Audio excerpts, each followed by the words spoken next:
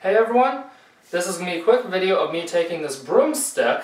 I'm going to turn it into a practice rapier.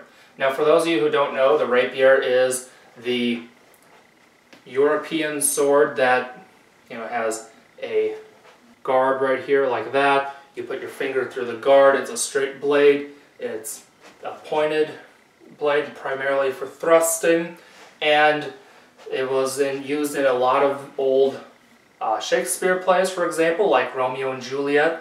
They used swords like that.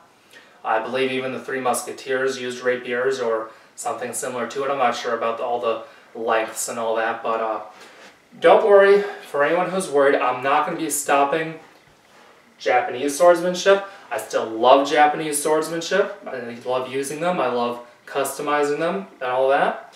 But I just want to have a little bit of fun and do some Western swordsmanship as well.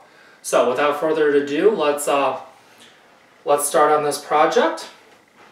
Now I was looking it up online, and the way that the blades for a rapier is measured apparently is you measure from the ground to your navel.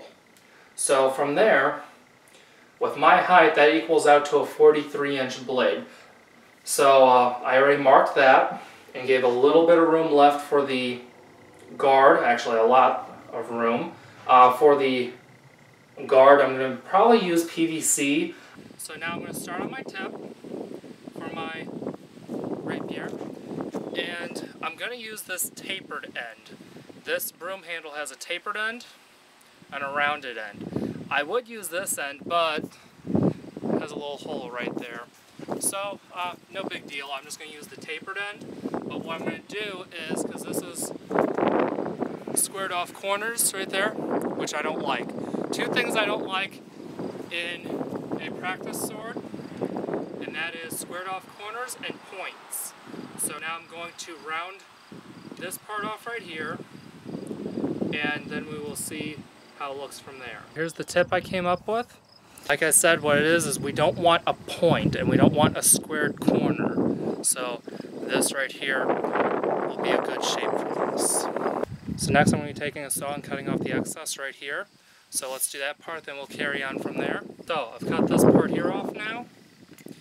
Now that's going to be the length of my blade. Now I'm going to be making my hilt, and this will be pretty much done.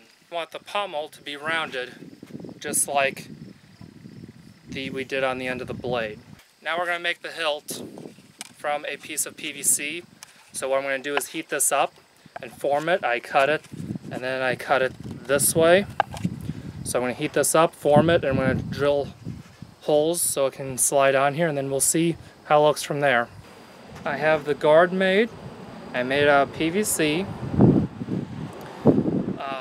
Normally, of course, for a rapier, they are much thinner, but it has to be big enough to be strong on this.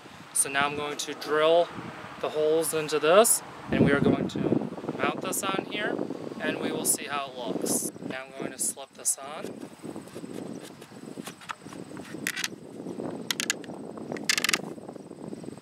Let's see. Almost there.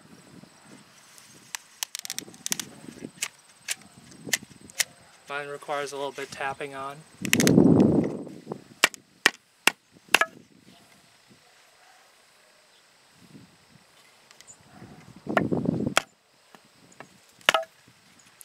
So, it's on there now. I'm getting really happy with the way that's looking. Now just a little bit of tape on the handle. Tape's on the grip now.